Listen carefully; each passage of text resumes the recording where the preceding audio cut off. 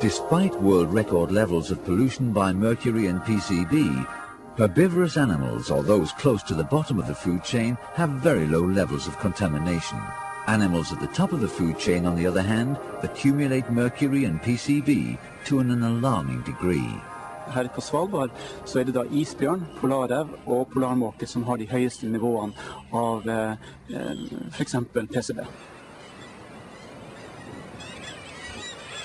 Når det gjelder organiske miljøgifter, så det slik at vi ser at det da ulike nivå i ulike arter av sjøfugl.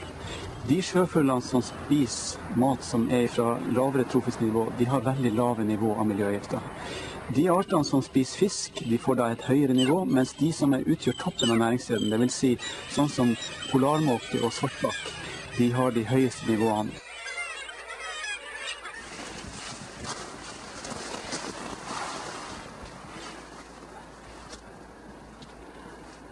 Veldig tynn, helt avmagret. Så den skal vi ta inn i laboratoriet, og så skal vi ta prøver av den inne. The emaciated condition of this bird has special significance.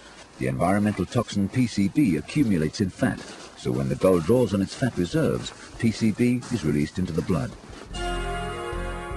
Climatic conditions, high pressure and low pressure, are what cause large air masses filled with pollutants from industries in Europe, Russia, Asia and North America to be pumped up to the Arctic. This is particularly true in the winter and spring. And transportation on the air is surprisingly fast. A discharge in Europe can reach the Arctic in a matter of days. And in the space of a few weeks, environmental toxins can be absorbed into the Arctic food chain. Contaminants conveyed via the sea are considerably slower. It is thought that there could be a delayed effect of up to several decades before some chemicals reach the Arctic.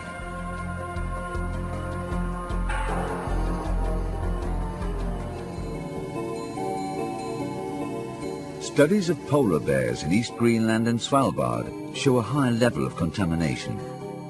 The polar bear have higher PCB levels than any other Arctic species, which is due to its location at the very top of the Arctic food chain.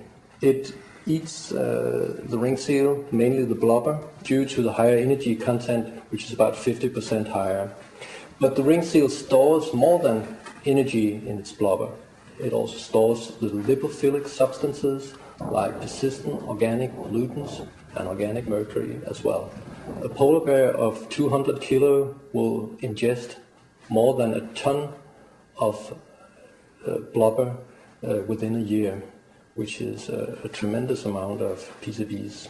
Studies of polar bears indicate that high levels of PCB affect the hormonal system and lead to a weakened immune response, possibly to a degree that will affect the polar bear's survival capacity.